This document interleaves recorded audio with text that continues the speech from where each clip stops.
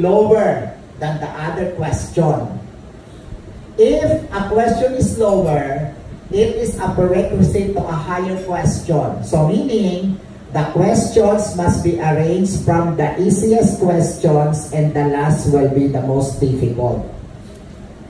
So questions must be arranged in chronological order by the easiest going to the hardest or the most difficult.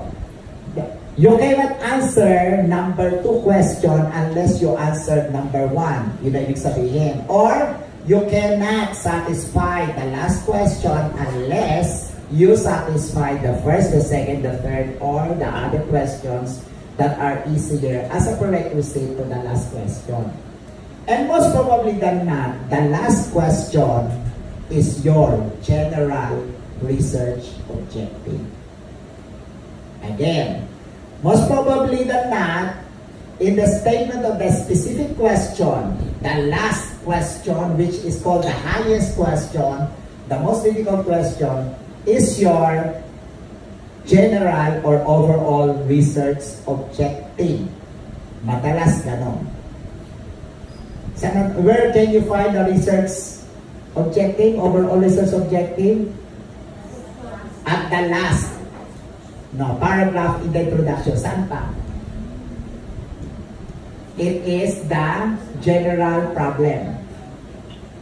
A statement of the problem is composed of the general problem and the specific problem. Tama? So the first is the general problem, and most probably the general problem is your last question. Okay?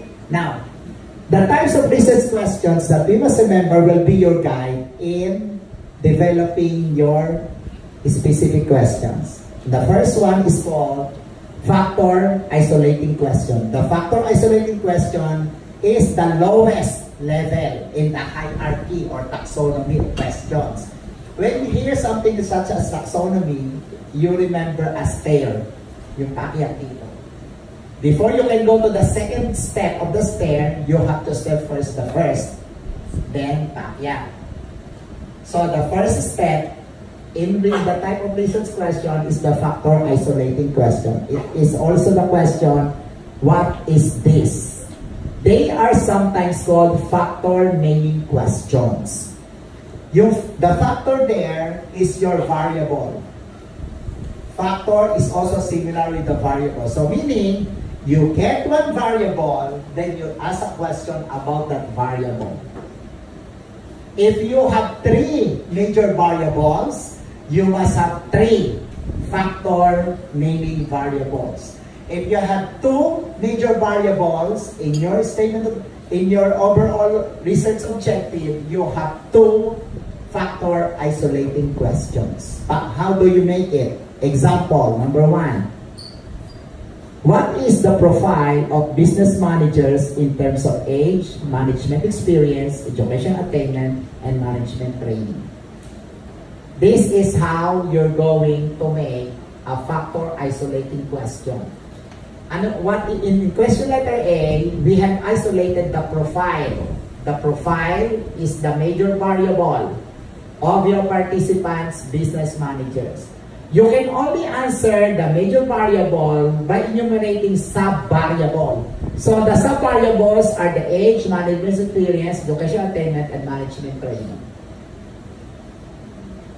Another example, what is the degree of the competences of entrepreneurs as described by the respective supervisors and employers with respect to interpersonal and interpersonal aspects? So you have your major variable, degree of competencies.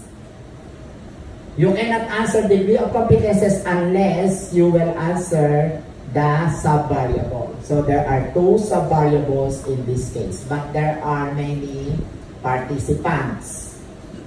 Next, letter C.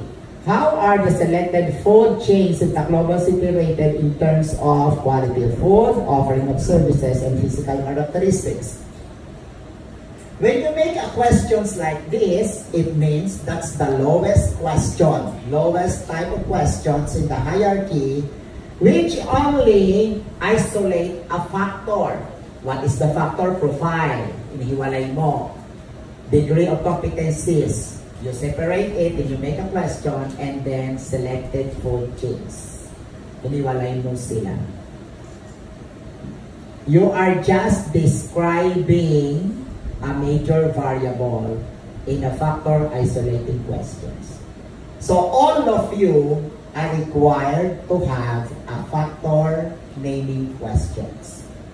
There are no research that has no factor isolating questions, because always the research starts with describing your major variable. And how to describe it? By making a factor isolating question. The lowest. How many factor isolating questions? It depends upon the number of major variables you have. The major variables you have are in your title. If you have two major variables, there are two factor isolating questions. If there are three major variables in your title, there are three factor isolating questions. Gets? Let's proceed. The second higher level is called factor relating questions. From the word relating, you are somewhat asking the question, what is happening here? Factor relating. When I say relating, there is a relationship that exists between at least two variables. Di ba? Pag sinabi may karelasyon ka, it means there is one that you have a relationship. So, the minimum number of variables when you do some relationship is 2. Can we have 3 in a relationship? Other woman. Can we have 3? Yeah, meron din, di ba? Halimbawa, barkada nyo, you are 3. So, you are in a relationship, barkada 3. Can we have 4 in a relationship? Yeah. We can have as many as we can. Example, lahi nyo. Magkaka-relation kayo lang kayo sa lahi nyo, you are 50. So, the 50 have the relationship. Those who accepted you today as your Lord and personal Savior, si Lord, di ba ginawa natin kanina, you have accepted Jesus as your Savior, you become children of God. So, kanina most of you raise their hands. Magkakaano kayo? What is your relationship? We are children of God, or we are brothers and sisters in Christ, and we are children of God. Our relationships are brothers and sisters. So, pwedeng madami, but the minimum is 2. Okay. Now, examples. What relationships and interrelationships are observed between and among the following variables? So, in this case, there are 3 major variables. Relationship of intrapersonal to interpersonal, relationship of interpersonal to productivity level. That is what is relationship.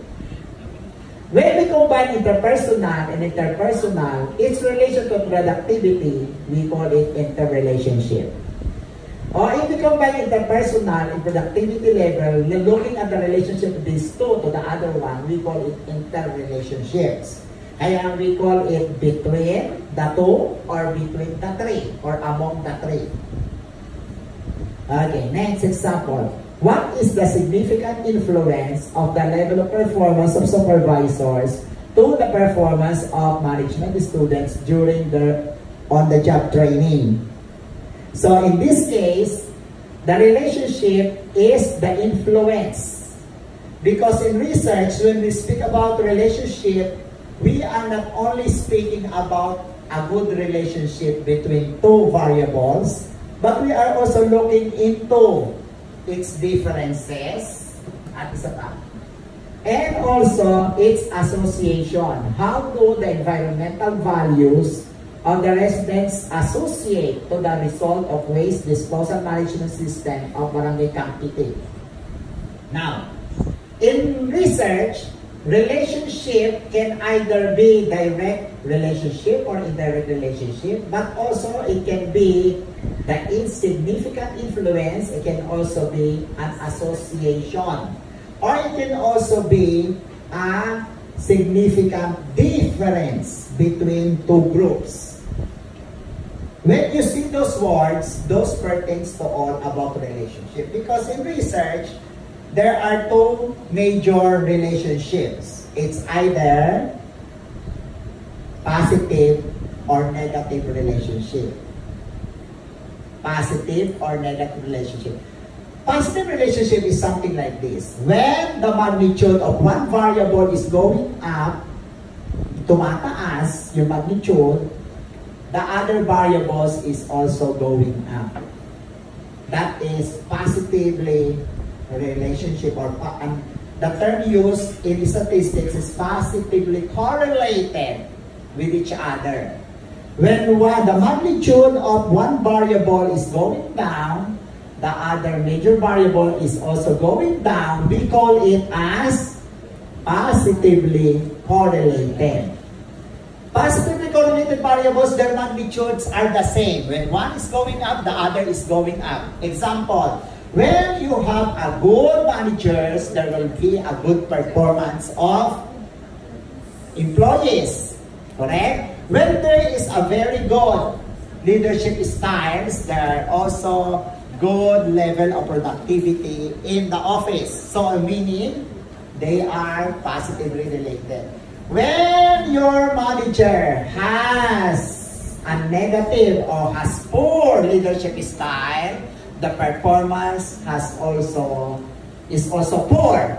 We call it as positive relationship. When one goes up, the other variables goes up. When one goes down, the other variables goes down.